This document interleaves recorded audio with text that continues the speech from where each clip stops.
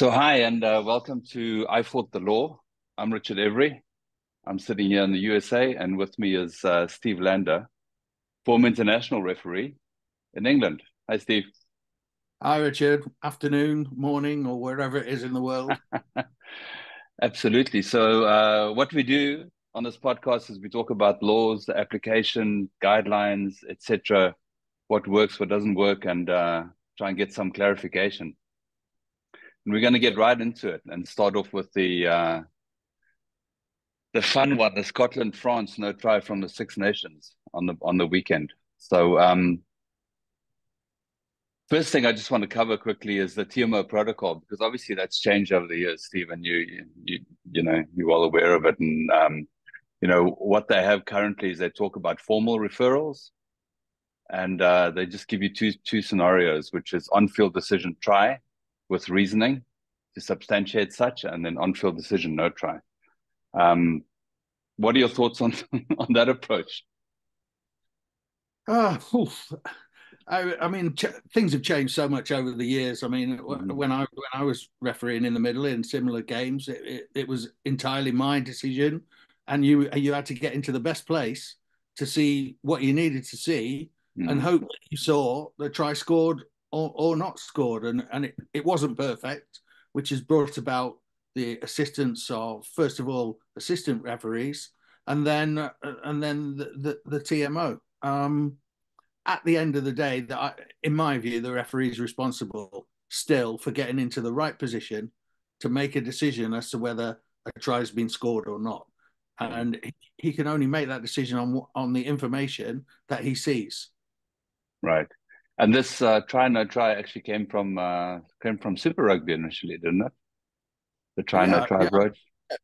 I believe so, and I think with like a lot of the laws that they've been simplified down so much, the original nuances of the laws have been obscured, and in Yeah, simplification, they've actually caused complication, and absolutely. which is what I think we saw in this situation, and this won't be the last time that it happens. At, at the end of the day, it comes down to rubber the green. Some decisions go for you, some go against you, but what doesn't help is some of the imaging and discussion that people sat in their armchairs at home or sat in the stadium see. Absolutely. And if we look at these, I mean, the one thing that it does when they say on-field decisions a try or no try, it sort of puts them in a box kind of thing, right? Yeah. The way that they approach it, and that leaves very little margin for the TMO, really, in many I, occasions, especially in tight call. for sure. And I think rightly so that the TMO has to find irrefutable evidence that the Mm. referee has made a mistake. Yeah, yeah, And it's not actually a mistake on the referee's part. It's that the referee hasn't got that piece of information. And right. for me, the role of the TMO is to provide that piece of information, that missing piece of the jigsaw, if you like, that the referee Mhm. hasn't got. And then Yeah. the referee still is responsible for making the decision. So when we look at this, I mean, we're just looking at stills here, but I mean, the ball was clearly held up for a moment, and then it sort of moved, and then eventually it ended up over here, where it seems pretty clear that the ball is, if we look over here, we can see the ball's on the ground, right? Yeah. So we know the ball's on the ground. So um, what The, information would the TMO have to have seen to say to the referee to change their decision? I think the TMO should actually find that piece of information and convey that information to the referee that the ball ended up on the ground. That still doesn't actually make it a try, because how Right. long? Definitely. Mhm. Take this example away from it. It's how long are you going to allow players to wrestle with the ball once they're over the goal line before they get the ball to the ground? Right. And and nobody's really ever solved that. Yeah. And people talk about one movement, the same movement immediately, etc., etc. And I think in this situation, the ball undoubtedly was initially held up Mhm. and then found its way to the ground. And I what doesn't help is when people hear the conversation that the referee is having with the TMO, Yeah, because they become everybody becomes invested in it. Then, that absolutely. that conversation should have included how long did it take to get that ball to the ground Hmm. Right. for me, You know, so and the so people can show all the stills they like of the ball on the ground. mhm, There's no doubt that the ball was initially in this situation and in many other situations yeah. initially held up. So how Hmm. long are you going to allow them to get it to the ground? And also, at what point did the referee blow the whistle? Right. Yeah, correct. Yeah, yeah. So, but if the referee had come back and said on-field decisions a try, then it would have been a try, right? Yes, In it this would. situation. Yeah, It would. yeah. And only the referee in these situations, not necessarily this situation, Hmm. knows what his thought process was. Clearly, in this situation, as I saw it, his thought process was the ball was held up, All right. end off, and then it ended up on the ground. Now, there is an argument he didn't leave it long enough for the ball to be transferred to the ground. Right. But you're right. At the point at which he blew his whistle, he thought the ball was held up, I believe, and then Absolutely. it found its way to the ground. Hmm. Yeah. And therein lies the sort of misty, murky details of when is a try and not a try. Maybe when they're doing the rock and roll, they should have the sound on so you can hear the referee's whistle. Well, yeah, yeah, yeah. But so obviously, the on-field decision does influence the outcome with the TMO, right? And then um, when we look at the referee's position, he was actually in a great position. It was right there, you know, Yeah, yeah, yeah. it And was absolutely right there. if you went back to the old days, nobody would have. If he made that decision in 1995, Yeah, nobody would have even argued with him because he was close enough yeah, for everybody to assume that he saw the right information not to award a try. yeah, And yeah, what has complicated it is the protocols that we've had in the last 10 years or whatever, gradually changing the various processes. absolutely. And for me, the only way you can get to these decisions is for the TMO to say, this is what I've got, and the referee to review his decision based upon the information that he's got. And I actually think that's what happened in this instance, and he came to the same conclusion. Right. The ball wasn't grounded in time. Yeah, It's one of those. Pays yeah, your money, takes your choice. Um, it's not refereeing's never been an exact science, never right. will be an exact science, and there will always be situations where people have bar discussions, club discussions, podcast Sure. discussions as to whether they would have given a try or not. Yeah. It's interesting though, because when we talk about all these like pick and goes at the goal line, we often, the referee would be in this position so that they could actually see the ball. And then, we often ask referees to come and stand over here so that they on the line of defense rather than necessarily in the way here. And then, if the pick and go, if the ball is held back again, they normally come back again to make sure the ball's available. But in this position here, they're either going to sort of score at the referee's feet, or if they decide to go this way around, the referee can always go this way back I to mean, see, yeah, to the ball. in these situations, there is no right and there is no wrong. Yeah. The only right thing is that you have sight of the ball all of the time, The and basics of refereeing. yeah, and that you move to a position where you can keep sight of the ball, Yeah. and hope that you don't look like a rabbit in the headlights running around scared because you can't see it. You've got to Yeah. try and remain as calm and composed as you can, keep sight of the ball, and then make a decision when it crosses the goal line, Yeah. which Yeah. is exactly what this situation was. And Mm. because the ball ended up on the ground, did not necessarily make it a try in some people's eyes. Yeah. Absolutely. Right. So let's get on to the next one, which is a lot more fun because I think there's quite a lot of disagreement in it. Talk about the high tackle, right? So Yeah. there's the high tackle on the French number 13 by Scotland number 11. And now, just before we get to that, the head contact process in March 2021 said, has head contact occurred? No, play on.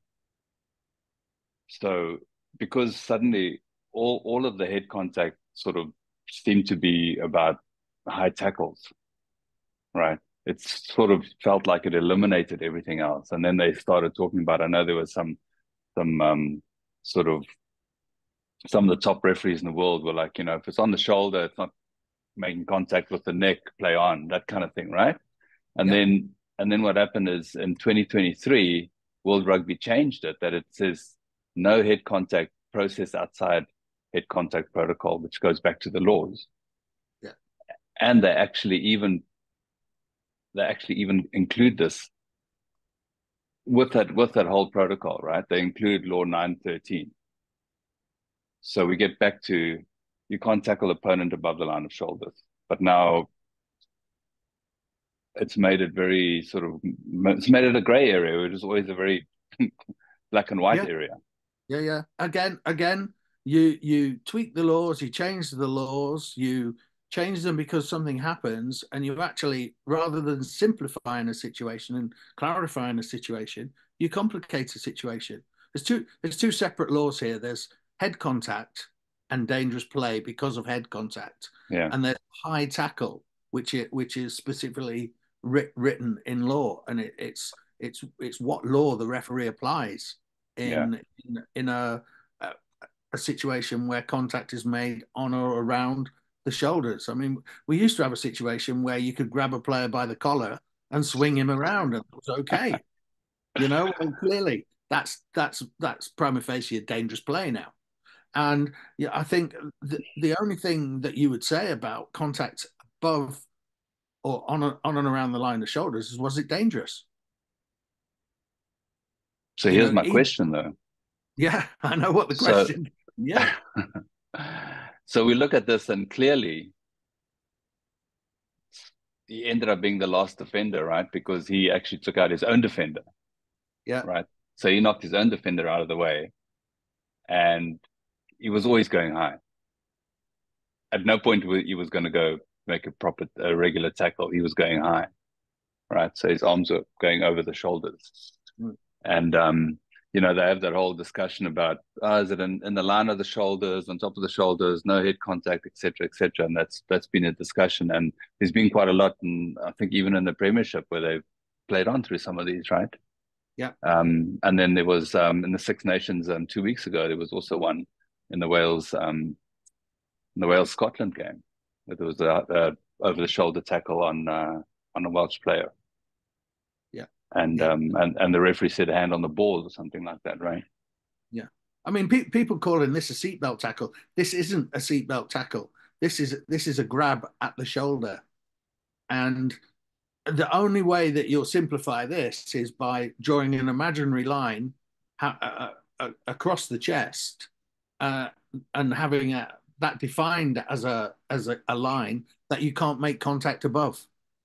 But Well, we haven't actually got that in law as such. if they're going to bring it down to sternum, this is definitely going to be a high tackle. But even right now in law 913, it's very clear. It's above the shoulders, right? It's above the shoulders. He's the But last offender. I believe that the reason above the shoulder terminology and wordology has been brought into it is because of the contact with the head. Because it's not actually dangerous to tackle somebody's shoulder. Yeah, but It's above it's the shoulders has been in for for, decades. I mean, since the 90s, right? yeah, Since forever. Yeah. But not in the 80s, because I remember we all tackled high back then. yeah. I mean, above the shoulder is brought in because it was dangerous, and Mm-hmm. then it got defined as you can't tackle on or above the shoulder. But Mm-hmm. it was all gathered together because of the fear of people taking head contact. I know, but they never put that in the law, right? So they can say above the shoulder if you make head contact, that's fine. But here's my question for you. And now, if we allow this, it's going to be so easy, because why would you want to tackle low? Because then the player can just pass the ball. Yeah, Yeah. But Yeah. if you tackle high, you can't possible.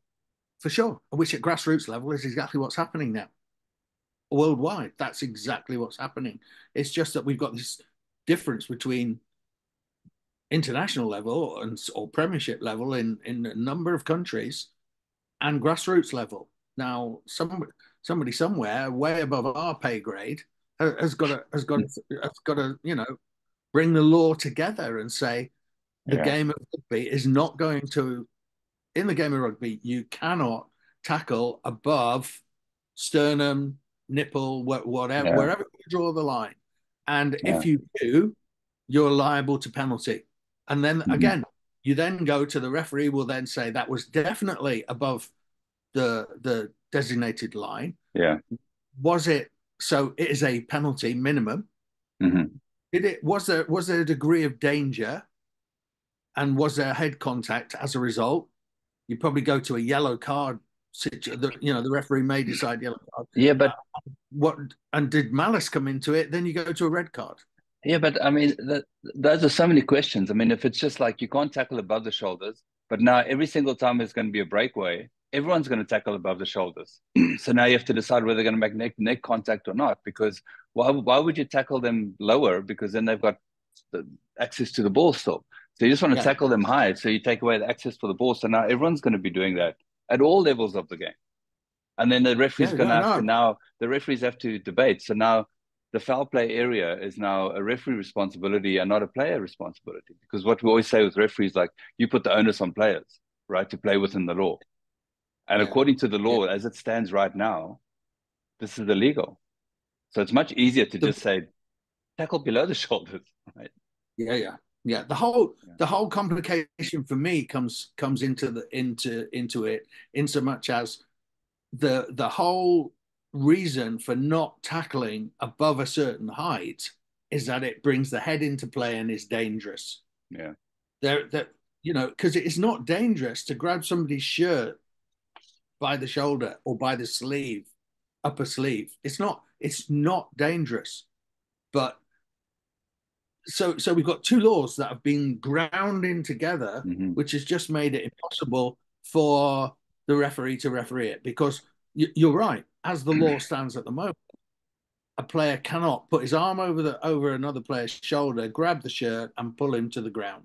Yep. That's So illegal anyway, and should be a penalty. Yeah. they are looking at revising some of the law book, but who knows if they'll actually look at that. Um, Last one to talk about is the conversion kick prevented, right? Yeah. So first of all, let's just look at the clarification in 2020. It said the moment the kicker moves in any direction, it's deemed that he's approaching the kick or he or she is approaching the kick, right? Um, and they were trying to simplify it, but I think like after the World Cup, when that happened in the quarterfinal where the ball was charged down, that now there's a lot more focus on it, and a lot of players are going to try it. So first of all, as a referee, you would think, especially at professional level, that you will know exactly what every kicker does, right? So you know at what point you're going to allow them to charge or not. And even if you're doing community rugby, when teams are warming up, normally the kickers are kicking, etc.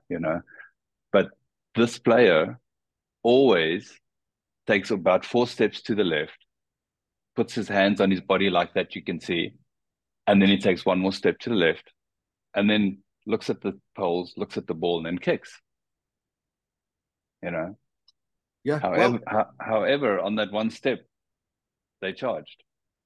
because I mean, and the analysis now is so intense and so good that the Welsh analysts will have said we can actually it's the equivalent of scoring 2 points here if we charge Mm, this out. Many teams don't even look at the kicker when he's kicking because they yeah, take it as an opportunity for a team meeting behind the goal line to gather themselves. But there's no doubt here that the Welsh were very clued in, and I wouldn't be at all surprised if this wasn't discussed at the pre-match briefing with the referee. mm. And the Do you referee, think? Do you think that the referees will start holding their hand in the air, and then as the player moves, they take their arm down. Well, I I think it could be really easily simplified that you can't charge any kick. Like you can't charge a penalty, you can't charge an attempted drop goal from a penalty. Therefore, you can't charge a kick at goal. That would simplify it, Yeah, because again, in trying to solve one law, they've actually created a problem for another law, because people were concerned about time wasting, and rightly so. And yet now they've said there's a stop clock. And so any player can do a number of different things to legitimately not approach the ball to kick it yeah. until 3 seconds before the stop clock runs out. So the stop clock has done one thing, but it's created something else. Is it called And a shot clock? Is it shot clock, yeah, shot yeah. clock? Yeah. So I Yeah, mean, I ooh, I again, think. if you're asking me what should a grassroots referee do and what would I have done in this situation, first of all, at the team meeting, I'd have said you cannot charge until he moves forward, Mhm. irrespective of what the law says. Yeah. And if at grassroots level, I would say exactly the same. Mhm. A player that steps to the side as part of his preparation to kick, that's not attempting the kick. Mhm. That's, personally, that's where I would draw the line, and that's where I would manage it. And it's dead simple as a referee: just put your hand up and make the players hesitate, Mhm. um, which in general refereeing is what we do. A referee that is really managing the game well only has to say the right thing at the right time, or just put his hand up at the right time, create hesitation in a player, and the situation's gone. Yeah, It happens with offside, absolutely. Yeah. happens with Mm. entering the breakdown, and this would be no difference, because Yeah. this is not a good look for the game. Not a good look. Well, what about the trying to keep the backlines back and never looking at them, Of course, of Um, course.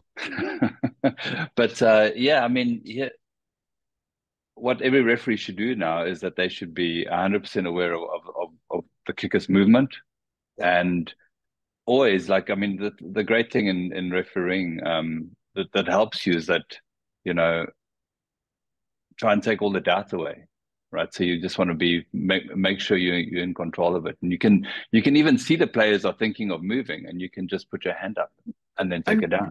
you actually don't have to stop them coming forward. You just have to make them hesitate, and they won't get there in time.